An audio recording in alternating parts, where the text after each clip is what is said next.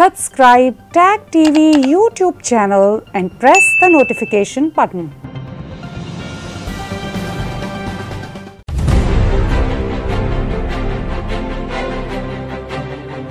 People have to live in unity. We are still in transition. Civil society has been decimated. Of course, we rely on media. And I think the government has not done enough. The international community has failed to respond. No place in the world is perfect.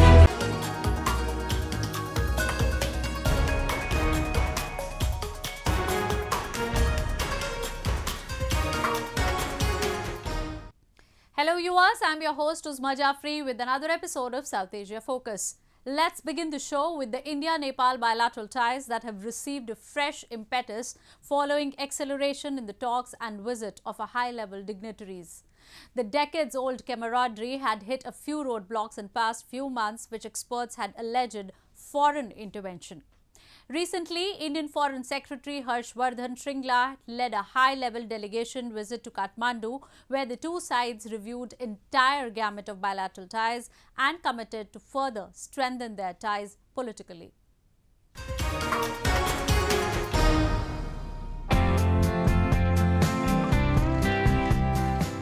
A high-level diplomatic intervention into what was being referred to as an all-time low in the bilateral ties of two countries has rejuvenated the decades-old Indo-Nepal camaraderie.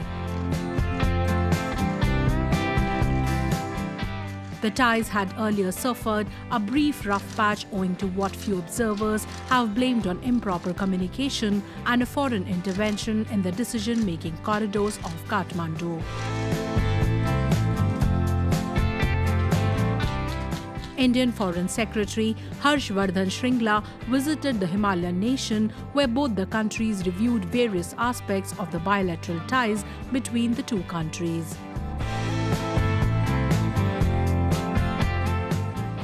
While the two sides pledged to deepen cooperation, they also discussed the boundary matter, which had become political flashpoint a few months back. They say they have worked out a plan. We had a very productive and useful exchange. The very large number of issues of bilateral cooperation that we went through. It shows the multifaceted and comprehensive nature of our cooperation. We both agreed on various steps to advance some of the areas of cooperation. Very good progress on the commitments made by our leadership. Looking at some other initiatives that could happen. The Nepali side appreciated the Indian government's active facilitation in ensuring smooth and unhindered cross-border flow of trade and commerce and active implementation of development projects even during the pandemic. India is Nepal's largest trade partner, accounting for nearly 60% of the country's imports. The two sides have agreed to continue their renewed momentum in high-level bilateral engagements and to further strengthen the traditionally close, friendly and multifaceted partnership between the two countries. We are very close friends. There are a lot of opportunities and potentials to further strengthen and to elevate our relationship to newer heights.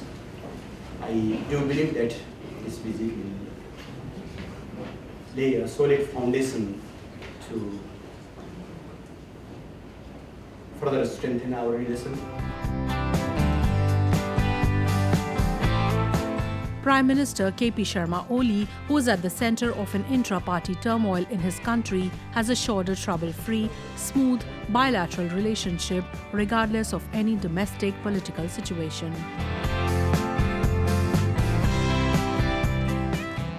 Observers say this visit could mark the beginning of a new era where the ties between the two sides will flourish like never before.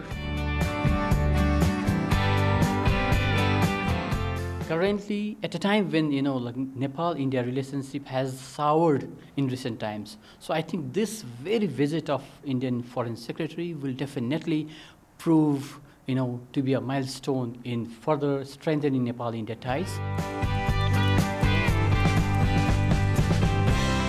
New Delhi has been of instrumental support to Kathmandu lately.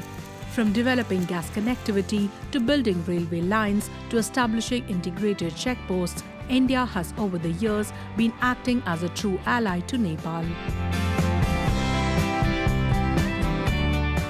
Even during the pandemic, it has offered significant support to the Himalayan nation. From offering ambulances to medicines, New Delhi has strengthened Nepal's fight against COVID. Even during this visit, Secretary Shringla offered 2,000 vials of remdesivir injections to Nepal for the treatment of COVID patients.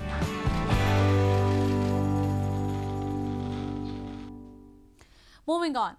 Australia has come down heavily on its defence personnel who were involved in killing of 39 innocents in Afghanistan. As many as 13 Special Forces soldiers are set to face dismissal following their culpability was proved in a 4-year investigation. Prime Minister Scott Morrison has apologised and assured that a special investigator would be appointed to carry out prosecution in the case. President Ghani, however, disappointed, said that he is reassured with words and actions of Morrison government and is waiting for justice.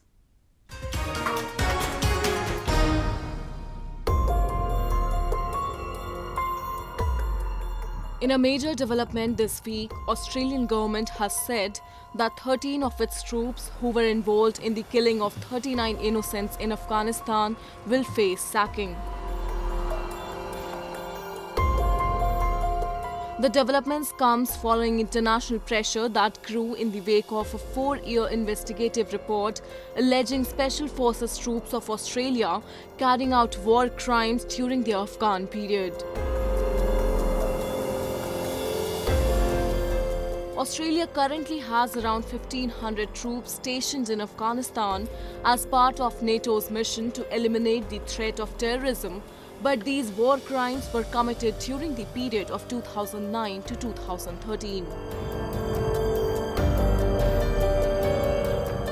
Some say there was a growing warrior culture among the troops, which took a heavy toll on civilians.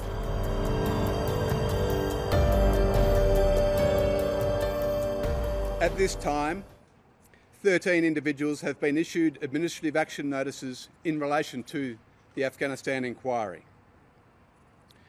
At this point in time, no individuals have been separated from the Australian Defence Force.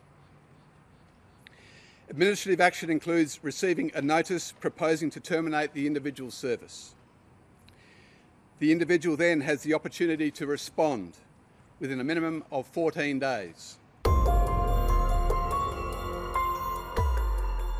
Australia has forces in Afghanistan since 2002, following the overthrow of the Taliban as part of a US-led coalition. Initially, the international forces' role was to train Afghan troops, but they became increasingly involved in fighting insurgents. Australia in 2016 launched an inquiry into the conduct of its Special Forces personnel between 2005 and 2016 amid allegations by local media about the killing of unarmed men and children. The report blamed the murders of prisoners, farmers or civilians in 2009 to 2013 on an unchecked warrior culture among some soldiers. It said 25 Special Forces soldiers had taken part in unlawful killing directly or as accessories across 23 separate incidents. Junior soldiers were told to get their first kill by shooting prisoners in a practice known as blooding. Weapons and other items were planted near Afghan bodies to cover up crimes. Australian Prime Minister has assured that his government is committed to justice for innocents and was doing everything for justice. We ensured that between that time on the receipt of the report and the announcement of the findings of the report that we engaged a lot with our overseas partners. I in particular spoke to President Ghani and let him know about how seriously we're taking these matters and the processes we'd put in place under our justice system to ensure that they were dealt with properly. And he was very appreciative both the courtesy of that call, but the actions that the government has taken to deal with this extremely seriously. So, look, there are always risks out there, and it's always important that Australia stays on the front foot to get ahead of those risks. And I can assure you that in our handling of this report, that those types of issues were carefully considered and preparations as necessary were taken. President Ashraf Ghani, who has expressed his worry on different occasions, said that Morrison's words were reassuring and he looked forward to justice to being given to the victims. Apart from the criminal proceedings, Canberra will also be giving financial compensations to family members of the victims. While a fair investigative system of Australia has helped in delivering justice, there are many other accusations where not even an inquiry has taken off. While a section of population has shown its faith in the foreign troops over the years, a lot of other Afghans believe that peace will return only after the foreign forces withdraw.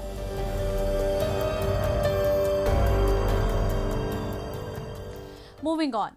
Massive demonstrations have erupted in illegally occupied Gilgit-Baltistan following the results of the assembly elections. Both the opposition and the common people have termed the elections rigged and said Islamabad used its power indiscriminately to influence the course of the election process and results. Protesters say they will intensify their demonstrations if the results were not cancelled and justice was not delivered to them. This mini truck set on fire by demonstrators is reflective of the anger and frustration amongst the people of the illegally occupied Gilgit-Baltistan. Plumes of smoke billowing in different parts of the region is a clear measure of a political crisis the region has plunged into following assembly elections. Pakistani Prime Minister Imran Khan's party, PTI, has won majority of the 23 assembly seats and is poised to form the government. Opposition has termed it rigged and blatant misuse of power. Hundreds of commoners too have joined in the demonstrations following a protest call made by their leaders. They say they will not move until justice is delivered to them.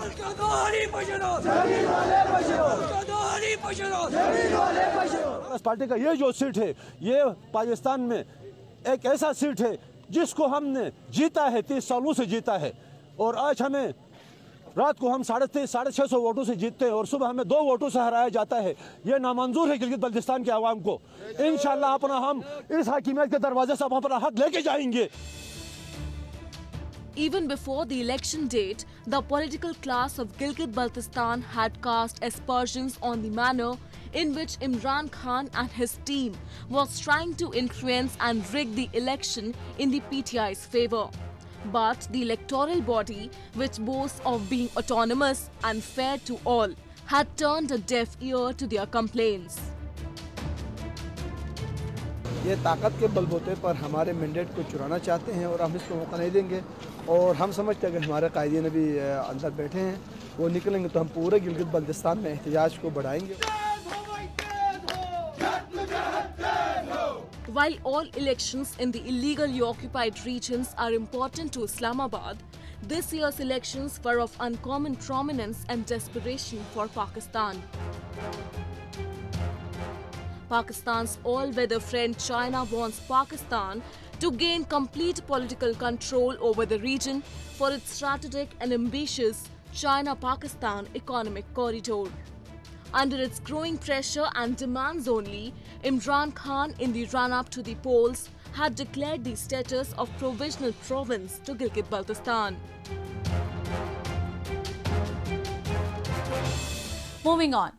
The story of Afghanistan in nearly 2 decades has been both gloomy and encouraging. While on one side, the fragile security system of the country has not been able to protect thousands of lives country has lost since 2001, its determination, despite all roadblocks to flush out terrorism, is worth acknowledging. With the support of its international allies, Afghanistan has not just sustained the war, but has been gradually rebuilding the nation. Recently, foreign donors pledged $12 billion civilian aid to Afghanistan for next 4 years. Observers have hailed the decision, saying the country requires an unwavering international support to revive its economy. Foreign donors have pledged for a conditional $12 billion civil aid to Afghanistan amid positive hints emerging out of intra-Afghan peace talks in Doha. However, the message has been clear from the donors. The aid will cease to flow if Kabul fails in protecting human rights and doesn't make a progress in peace talks. The amount is expected to come in 4 installments of $3 billion per year for next 4 years. Despite coming at a time when Afghanistan's needs are growing due to rising violence and the coronavirus pandemic, the figure was a drop from $15.2 billion pledged in 2016 for 4 years. But I want to also say that this does not come freely. It comes with conditions.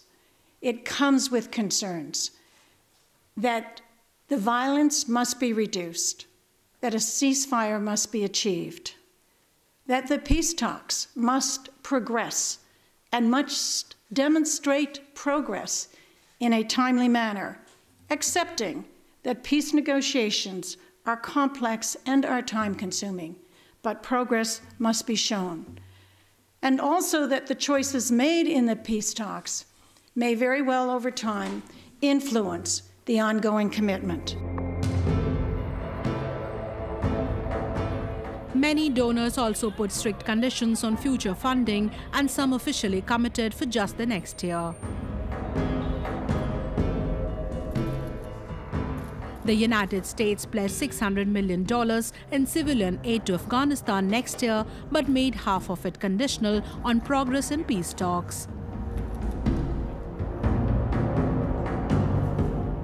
The United States has contributed roughly $800 million a year in civilian aid in recent years. Another top donor, Germany, pledged around $511 million in 2021 and signaled it would keep contributing until 2024, but also stressed that progress towards ending almost 20 years of war was needed. Diplomats said keeping financing for Afghanistan on a tightest leash could provide foreign governments with some leverage to inject a greater sense of urgency into a halting peace process.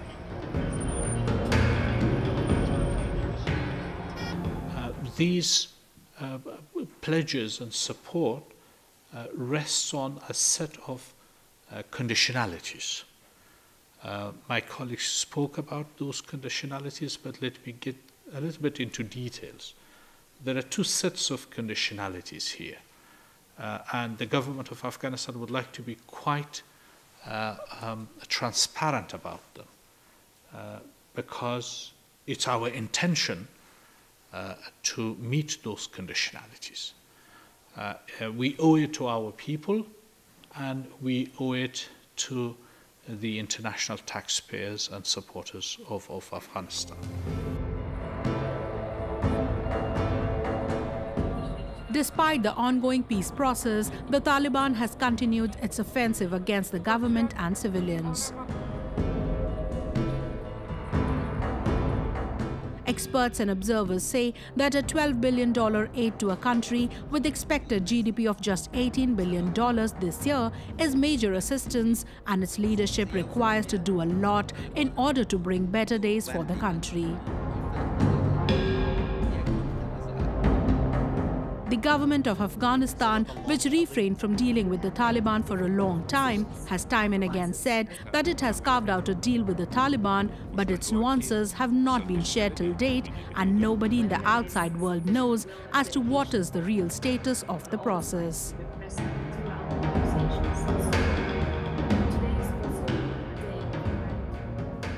Rivers are considered sacred in India as they hold mentions in holy Vedas and Puranas. Among all the rivers that are worshipped in the country, River Ganga or the Ganges is considered to be the most pious of all. Every year, a number of festivals and rituals are organized on the banks of the Ganges to offer prayers to goddess Ganga, who is believed to be the ultimate source of life in Hinduism. So this week in our cultural section, we will take you to Varanasi city, where devotees took holy dip in the Ganges to celebrate the most auspicious ritual, Tulsi Vivah. Let's have a look.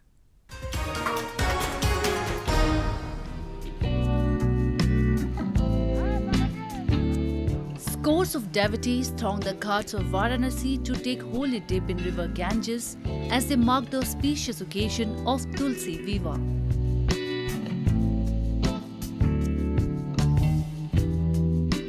On this day, devotees symbolically married Tulsi plant with Shaligram, another divine form of Hindu god Sri Krishna.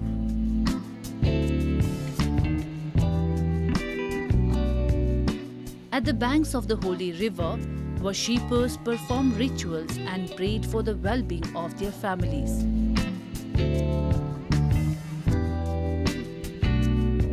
The day of Tulsi Vivah signifies the end of monsoon and the beginning of wedding season in Hinduism. यहाँ पे लोग बहुत दूर दूर से दर्शन करने आते हैं, गंगा जी में स्नान करते हैं और आज एकादशी का दिन है, तो आज के दिन क्या होता है कि तुलसी विवाह होता है और जो लोग होते हैं यहाँ पे नहाते हैं, यहाँ पे दान पुण्य का कार्य करते हैं और अपने घर पे जा कर के तुलसी विवाह करते हैं।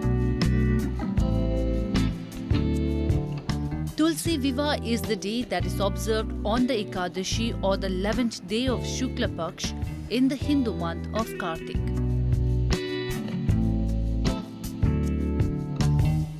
It is also known as Dev Uthani Ekadashi.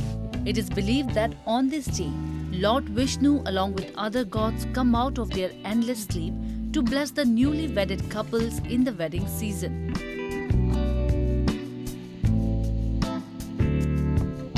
On the evening of Ekadashi, devotees decorate the flower basil plant or tulsi with ochre. Then, by making a pavilion of reed around it, they cover the tulsi plant with a chunri, and later the plant is wrapped and adorned in a sari. आज एकादशी है, तुलसी विवाह है। कितना महत्व है आज के दिन? बहुत काफी महत्व है। पूरे एक महीना ये कार्तिक महीना चलता है। ये आज एकादशी है, तुलसी विवाह है, गंगा स्नान करते हैं, दर्शन पूजा करते हैं। आज बहुत महत्व है। Tulsi is believed to be a physical incarnation of goddess Lakshmi on earth, and she is worshipped every day for peace and prosperity by Hindus.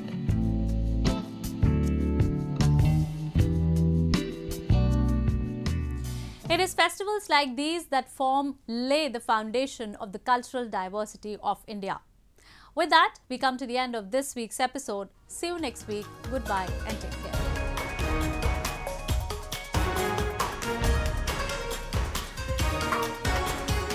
Subscribe TAG TV YouTube channel and press the notification button.